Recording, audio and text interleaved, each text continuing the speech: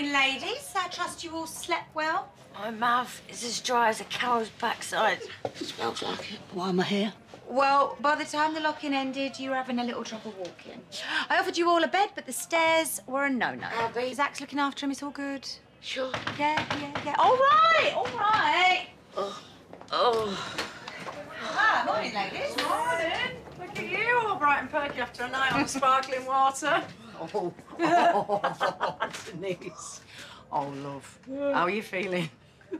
Like someone's trying to chisel my brain out of my skull. Yeah, well, I knew that'd be the case. That's why I brought you all to breakfast. There you go. Breakfast.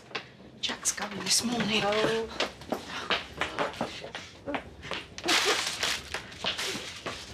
I've got to go too. Coat. Where's my coat? Hallway. Oh, look at the state of her.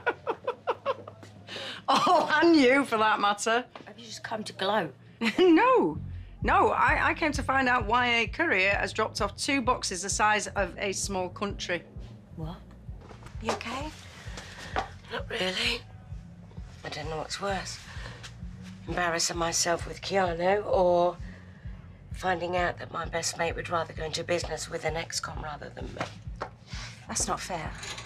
You know I'd rather work with you any day of the week, but you haven't got the money. Nish's offer's the only one on the table. Yeah, for now. I told you, I promise you, I can get the money. But you have to make sure that you drop Nish when I do. Okay?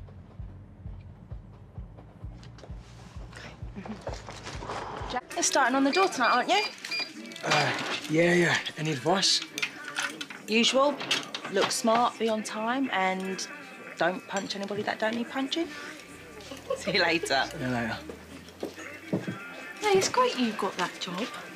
Hope Kathy makes me permanent. Why wouldn't she? No, I asked her about it the other day and she just brushed me off.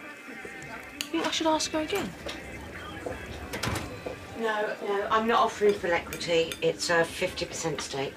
Fine, your loss. You still looking for a buyer? Surprises me now that Vic's off the market. Blues to say you won't leave Linda hanging like you did me. I don't usually make a habit of backing out of a deal. Ask Vic's husband if you don't believe me.